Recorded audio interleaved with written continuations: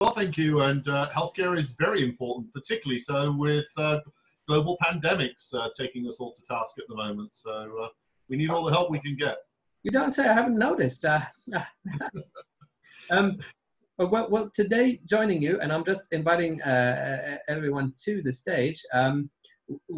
We've got Tom Buntz, Chief of Security at Virtua Health, Michael Archuleta, CIO at Buntz and Rafael Hospital, and Esmond Kane, CISO at Steward Health. Let me just make sure I've got everybody. We've got Tom, and I think we've got Michael. I think they just start their videos, and it's really good to see this blend. So we've got people on both sides of the house, physical and digital. Richard, what are you going to talk to us about in your panel? So, you know, one of the big concerns at the moment around healthcare security is doing more with less, right? We've got an evolving, constantly changing, rapidly changing environment in healthcare with increased digitalization, interoperability, and an exponential growth in what I call healthcare IoT, right? HIOT, an expansion of medical devices to replace nursing staff or to supplement nursing staff, and a general growth in the level of technology that we use to diagnose, manage, monitor patients. All of this is putting immense pressure on security teams to keep patients safe, whether it's a loss of, you know, PHI, PII as a result of a theft, whether it's an extortion attack, and we've seen a number of ransomware attacks against healthcare since COVID began, or whether it's the theft of clinical research and intellectual property, as we've seen from, from nation states that have been out there trying to steal cures for COVID, right? So they can take their product to market before the established pharmaceuticals can. Oh, very, very, very, very important. And just to double check, we've got Mike Archuleta on. Are you on the audio, not the video? Are you there, Mike?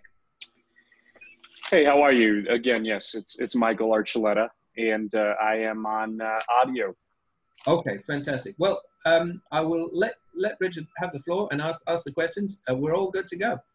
Okay, perfect. Thank you very much for the introduction there, Fallon. So I'm Richard Stainings. I'm Chief Security Strategist with Cybersecurity. We're based in Manhattan.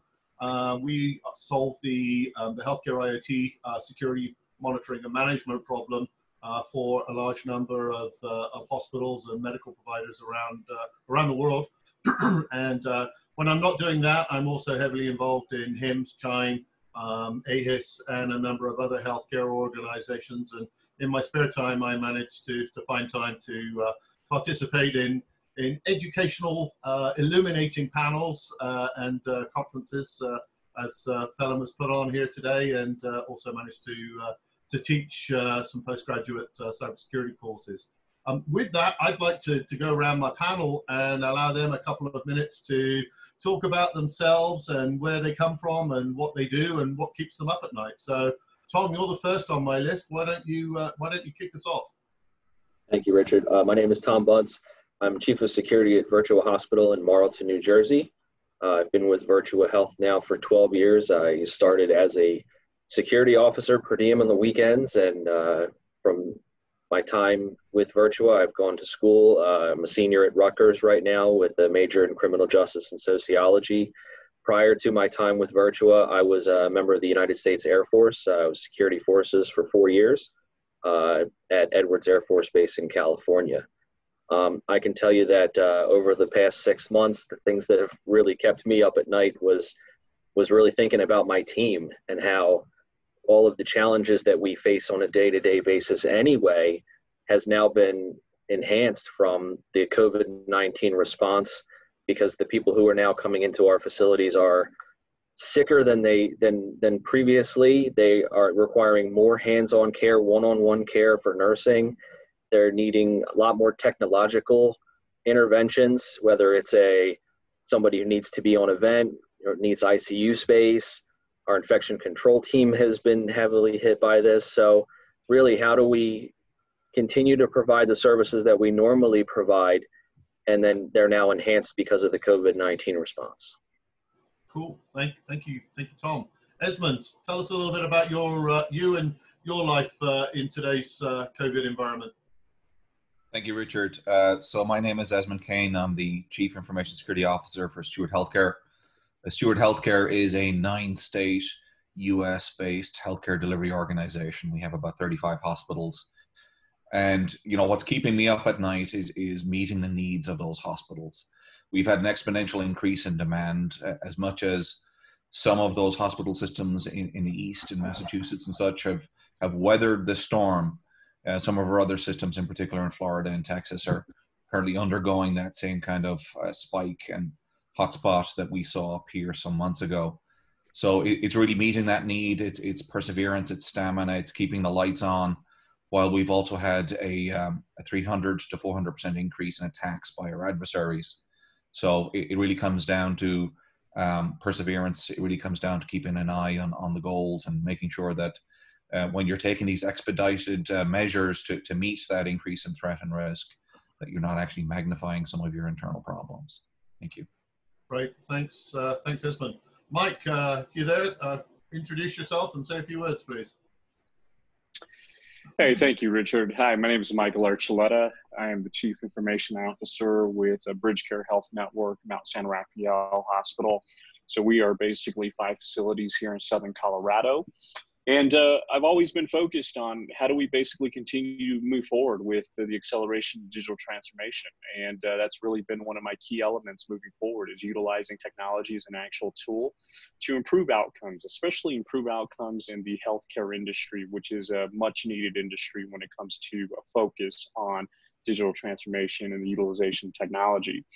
I think what really keeps me up at night, just like everyone else, is the attacks of opportunity. That has been a major problem. I think during COVID has been one of those items on, like I always state, is your home in order? You know, a lot of organizations were having problems and basically implementing strong telehealth initiatives, strong remote access initiatives. And I mean, there's been a lot of relaxed items, and that's one word I really hate. And I think we need to continue to basically move forward and continue to basically put IT, digital transformation, as a core component to the organizational strategy, which again will take us to a much better place moving forward. So this industry needs a massive change, and COVID-19 may have just saved this US healthcare industry moving forward, especially when we look at the acceleration of digital transformation. Yeah, I tend to agree with you. I mean, the whole delivery paradigm has changed, right, since the end of February. Patients don't want to go and sit around a doctor's office to see their general practitioner. They want, they want to be able to have a video consult and to be able to explain confidential information over an encrypted video link with their care team, right? And we have all had to adjust very, very quickly to the acceleration of this digitalization, digital transformation in the industry. And I think there's, it's putting pressure on us to find the right skill sets, the right resources, the right capabilities, technology tools, people and process to keep healthcare safe. So Tom, for my first question, I want to ask you around the resourcing, at your institution down there in southern New Jersey, Virtua Health. How are you coping with attracting and retaining top security talent that you need for this new compute paradigm, given the fact that things have changed quite significantly over the past few years? Thanks, Richard. So I think one of the things that we were able to do really well pre-COVID was try to look at the market and figure out how do we attract the best people to our positions. At Virtua, we do a couple of incentive programs, things like tuition assistance. We try to read market analysis and figure out if our starting rates and our promotional rates work aligned with what our peers are doing at other places. In 2019, Virtua stepped up and said no employee would make less than $15.15 an hour. And these are all just little things that I think really helped us stay competitive in a market that is now saturated for security talent. where somebody could almost write their own ticket if they have a couple years of security under their belt with some education. They can pick their job right now. It's the candidates market, in my opinion, that they can go and find the job that suits them best. So we have to keep our positions attractive for these guys. So competitive rates, education opportunities, and as many amenities as possible. So it's something that I don't think you will solve with just, okay, we're going to just do it this way. I think you have to constantly keep reevaluating every year to 2 years to make sure that you are competitive and read your market. So if you notice that you're losing people, where are you losing them to if you get a chance to exit interview? Are you losing them to law enforcement jobs, or are you losing them to your competitors in the healthcare market? I think that's something that we have to continue to do. Yeah, and I would say the problem of staff retention, certainly top quality security staff retention, is particularly acute in the tri-state area. I mean, I know from trying to attract and retain staff in New York that it's almost impossible. You're competing against Wall Street and a lot of very, very well funded New York organizations, and people are quite happy to jump on the train from New Jersey and come into the city, or to work for a New York company that's willing to double their salary essentially. And of course today that means working from home, so that's even better. But how do you get the top, the specialist talent? Are you able to secure people with with cyber threat intelligence skills or digital forensic capabilities, or and I don't know too much about Virtua Health, but are you able to run a 24/7 SOC, for example? And if not, are these capabilities that perhaps might be best outsourced to an MSSP? And I think it's dual. I think the internal talent that we have combined with someone in a vendor role really makes sure that we are competitive with what's out there, and keeps in mind that what we're looking for as an organization is always front and center. So I think it's twofold. I think you have to have the right people inside, and I think we have great people inside. And then also, when you pair yourself with organizations outside who are looking at the market, who know what's going on, who are seeing the trends and can advise you to make the best choices, I think it has to be twofold. Right. So some kind of partnership combined with decent man management capabilities in order to keep your staff around. Thanks for doing that, Tom. Esmond, so are we, you run multiple hospitals all over the country here. In terms of the skills gap, bodies are one thing, but a sea of generalists, is that really what we need given the transformation of healthcare, given the digitalization, the growth of HIOT, for example? From my perspective, Richard, I'm a big believer in continual recruiting. You need to know who's on the marketplace, and you need to know what skills that they can bring to the table. But there's a set of core skills that you really can't negotiate on. Those are a lot of those soft skills around communication, interpretation, delivery, accountability, ownership. These are the nascent leaders that you build programs around. So I do agree that generalists can self-destruct to a certain extent. They will take too much ownership. They will burn out. You'll end up with a fatigue issue. But they have a play. It really depends. The nature of this organization is changing so rapidly. Just in the last 5 months, as we heard from both yourself and Michael, COVID has transformed healthcare rapidly. And 4 or 5 months ago, you may not have needed so much experience around things like VPN, posture assessment, conditional access, endpoint hygiene, or hardening at the endpoint, whereas you do now. So you need those soft skills that somebody will be accountable, step up, take ownership, learn, right? But you also, on the other hand, need a certain core skill set where you have dedicated personnel working in specific capacities. The way I influence my teams is I don't want them to niche themselves or kind of postpone some sort of debt by which the skills they acquire don't have any longevity. It's really that focus on learning. It's being adaptable, flexible, knowing how to communicate.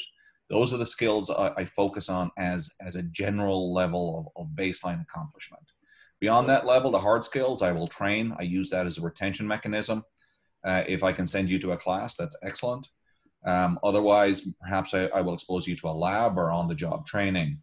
That's more for the development. But I also broaden across my team and expose these training opportunities to as broad an audience as possible. You will never know when you need to know something. One of the things that I heard both you and Tom mention there is the turnover, right?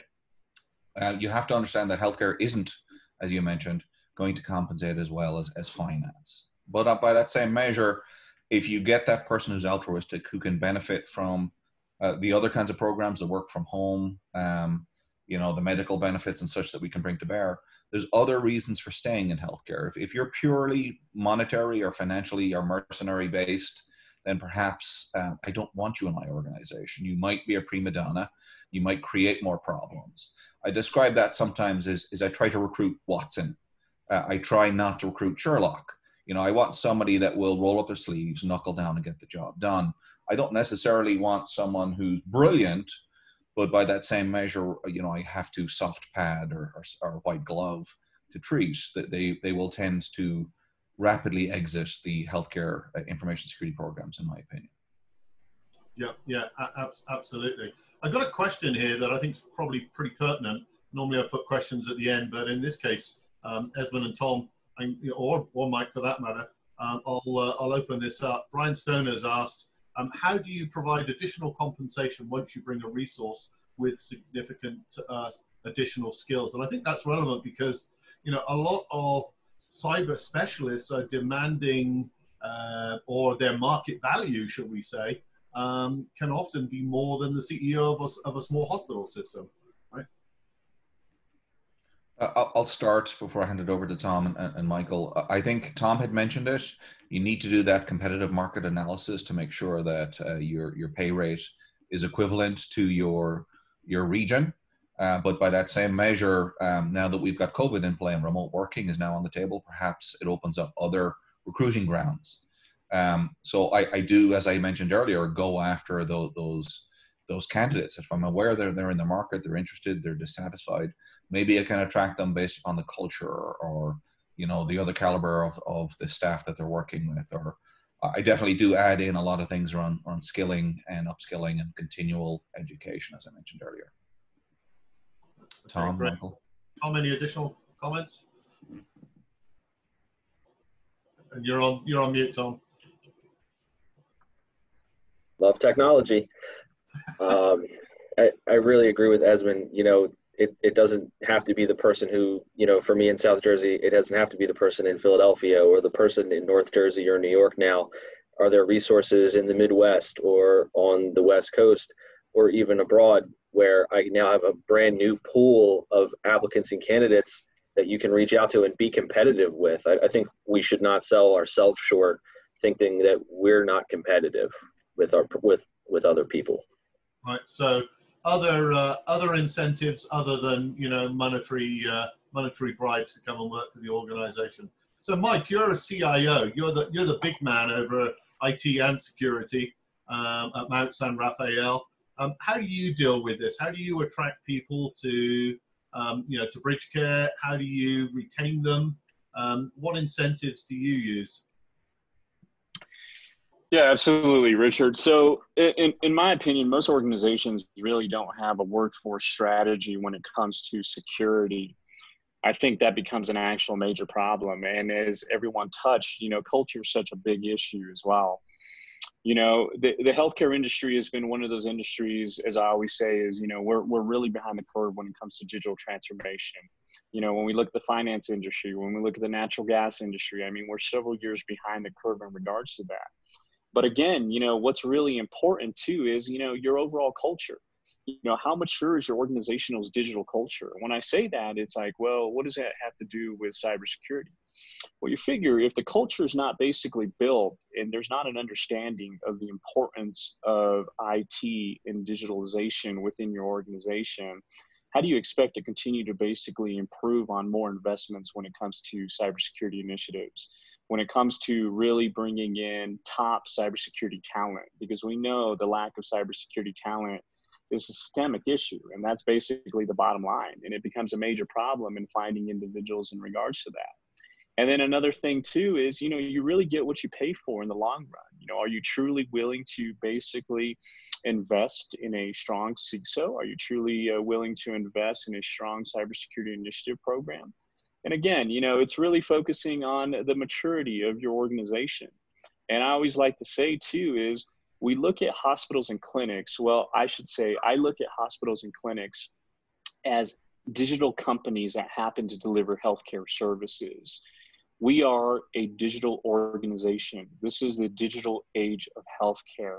We need to change that specific concept and really move that around because, you know, as you know, the acceleration of digital transformation is truly here. And that's basically the bottom line. And looking at this overall crisis, this crisis has fully displayed the value of IT and digital transformation. And then when you look at the attacks of opportunity, you know, we're seeing a lot of these attacks of opportunity. We're seeing how cybersecurity needs to be a top priority, a core component to the organizational strategy. That means let's hire cybersecurity professionals. You know, let's bring in top talent into this organization. Let's make sure that we are promoting a digital culture, a digital organization that is considered an actual innovative team. Because again, sometimes IT, your actual security teams, they're considered an actual cost center to the organization. That becomes a massive problem too. And again, it's changing that concept of what is IT? IT is no longer a cost center, but an actual profit center to your organization.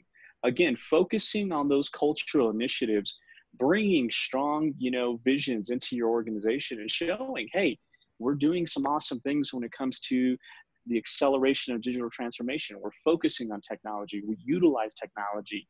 Our maturity level when it comes to digital culture is at a high peak.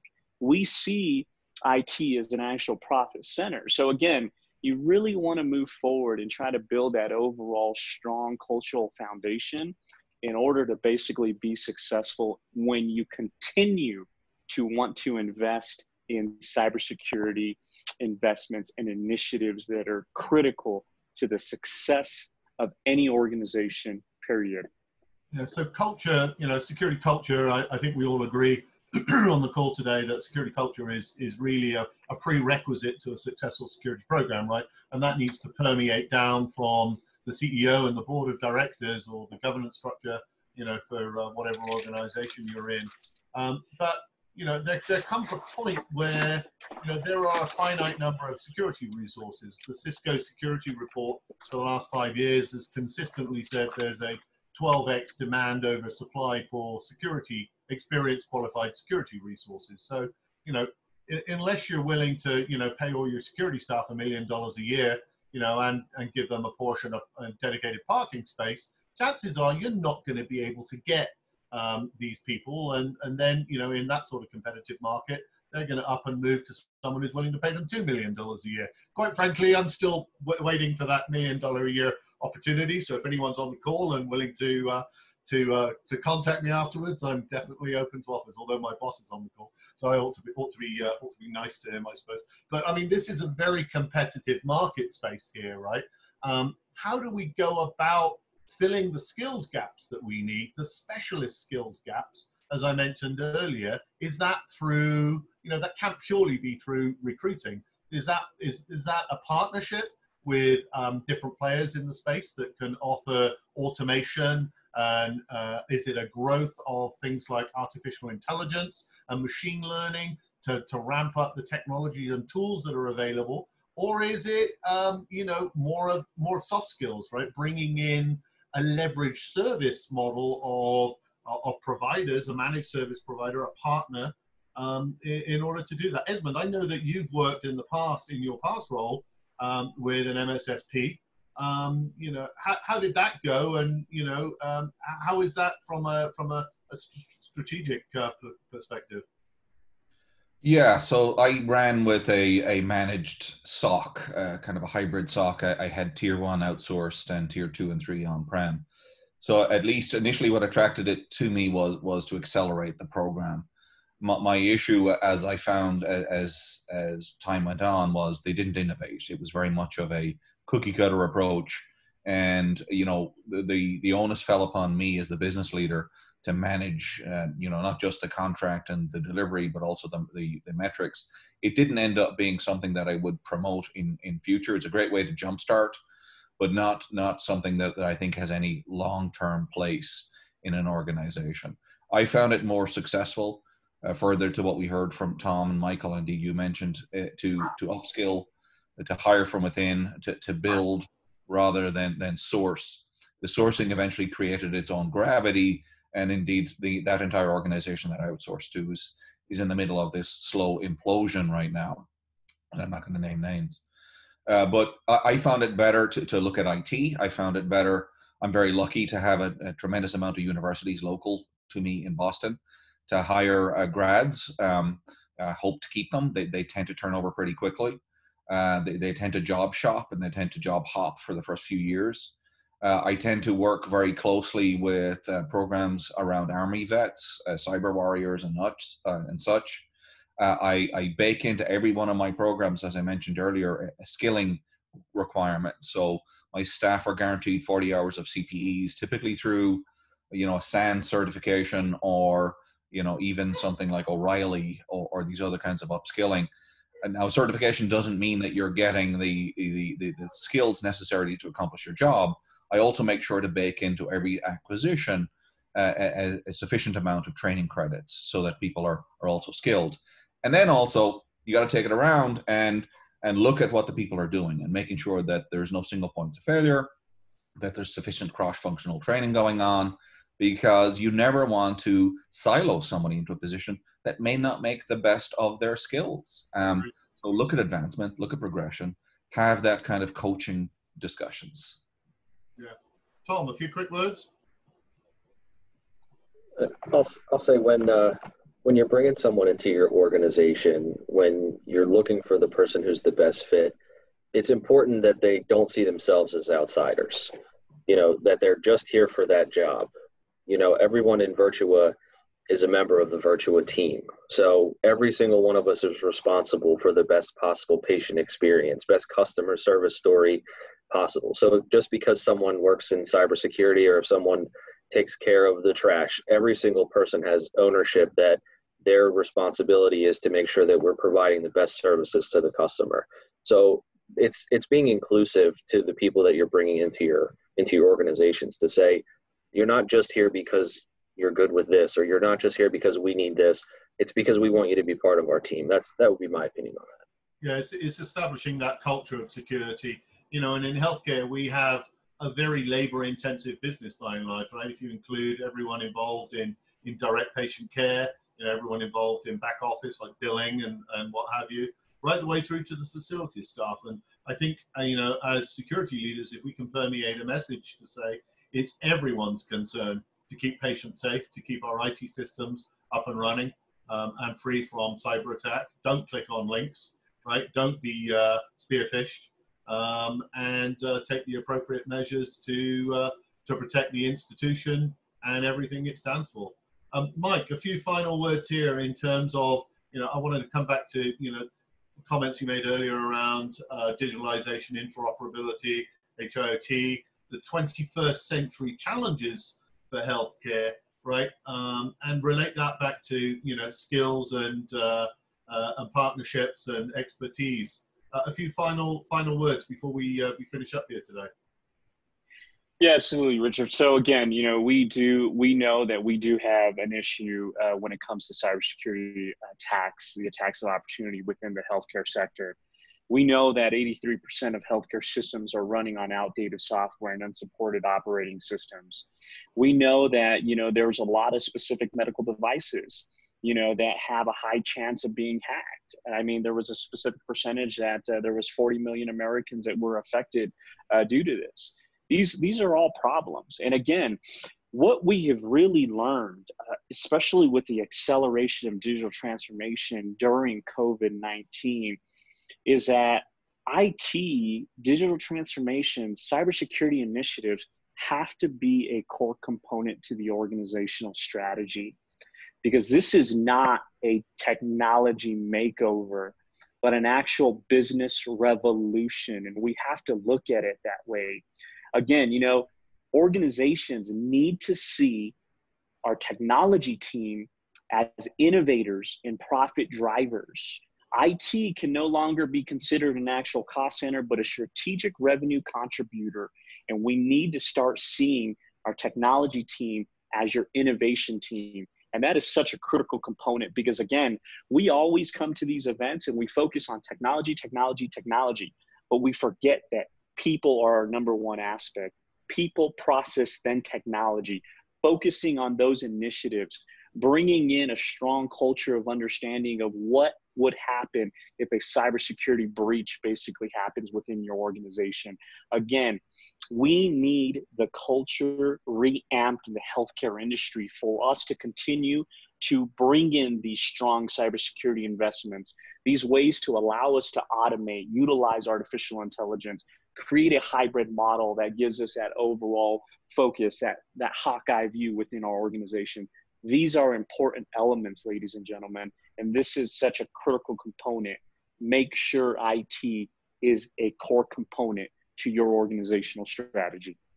Yeah, these are certainly interesting times, as Sun Tzu would have said if he were alive today. We're going through a dramatic digital transformation. You know, technology is just one component of it. So thank you for your comments there, Mike. Thanks also to Tom and to Esmond for your very illuminative insights, and greatly appreciate you joining me here on stage today. Fantastic. Thank you, Richard, for being such a great moderator. It's great to welcome you back again. Please give Richard and our fantastic panelists a lovely virtual round of applause. I'll start off on screen. Thank you. Thank you, guys. It's great. I look forward to welcome you to another one. You've very kindly moderated so many nice panels, and this is a key feature of the debate. So thank you. My pleasure. All right, fantastic. So obviously today we've looked at the MSP of the future. We've looked at the secure MSP of the future and the MSS, and we've gone down a few silos to say, okay, well, what about the world of healthcare, and what should the MSP in healthcare look like? By the way, thank you. We've got some very nice comments in the audience. Chris Ware says IT needs to be seen as a profit center, invest now, pay later.